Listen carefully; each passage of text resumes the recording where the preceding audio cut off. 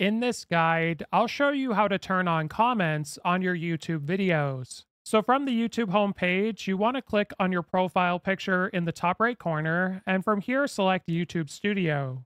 Now once you're here, you want to have a look in the bottom left corner and click on Settings, and then from the left sidebar you want to click on Channel and go to Advanced Settings. Now, under where it says, do you want to set your channel as made for kids? If you have this feature toggled on, comments will automatically be disabled. So if you're mostly uploading for kids, you'll have to leave that toggled on. But if not, make sure it's set to no, or I want to review this setting for every video.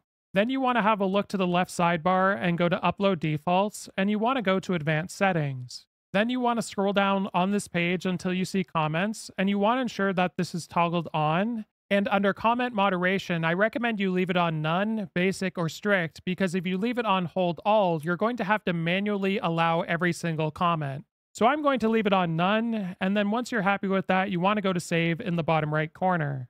Then what you want to do is select content on the left sidebar, and you'll have to manually change the settings for every video if you had those settings on different ones. So from here, you want to scroll down on your video settings, and the first thing you want to look for is the kids section.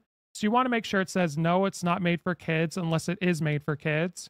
And then you want to scroll down on this page further until you find comments near the bottom, and you want to ensure that it's on the same settings as what we changed it to previously.